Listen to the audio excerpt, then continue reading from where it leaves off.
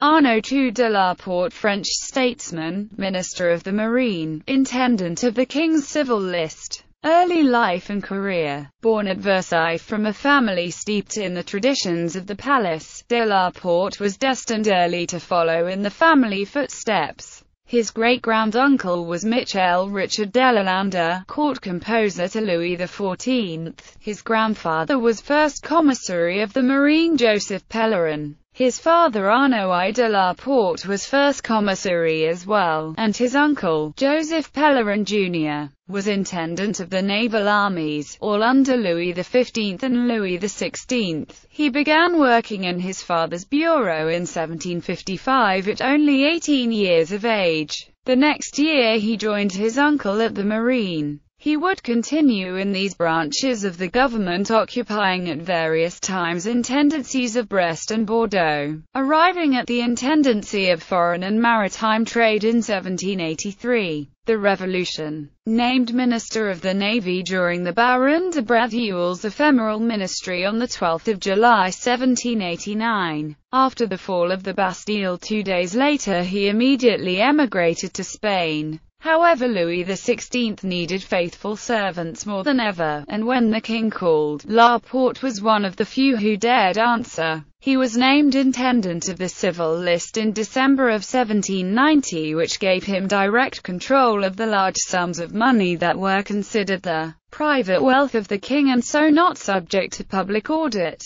He soon became a close confidant of the beleaguered king, and Louis XVI entrusted him with great sums of this private money to be distributed toward the moderation of the rapidly radicalizing revolutionary fervor. More than 1,500 persons, actors, singers, public speakers, etc., were employed to this end, at an expense which exceeded 200,000 livres monthly. In 1791 La Porte founded the National Club in the Carrousel. Despite his close collaboration with Mirabeau, and especially due to the latter's premature death, La Porte's efforts proved to be in vain. Seeing how dangerous things were becoming, La Porte, who conferred on a daily basis with the king in his apartments in the Pavillon de l'Infanterie of the Louvre, proposed a plan to his sovereign in an attempt to save his life. He had previously discovered a secret room in his suite, and knowing that the guards would not take notice of his passage since he made the same walk every day,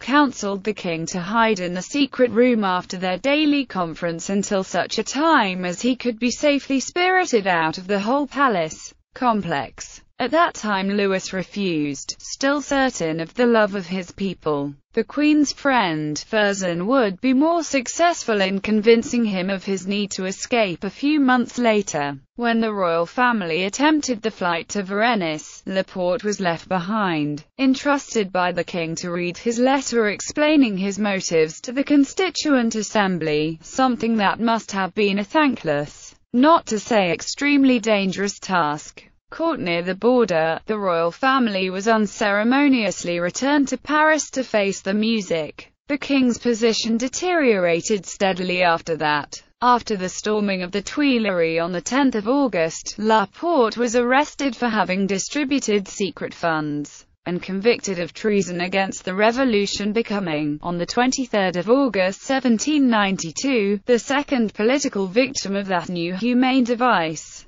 the guillotine. In a macabre gesture, his severed head was then presented to the king, by then imprisoned in the Temple, as a grisly birthday gift. His services and ultimate sacrifice were recalled after the Restoration by the king's younger brother, who had been crowned as Louis XVIII, and his son Arnaud III de la Porte was created a baron in recognition of all this in 1822. The title remains in the family to this day.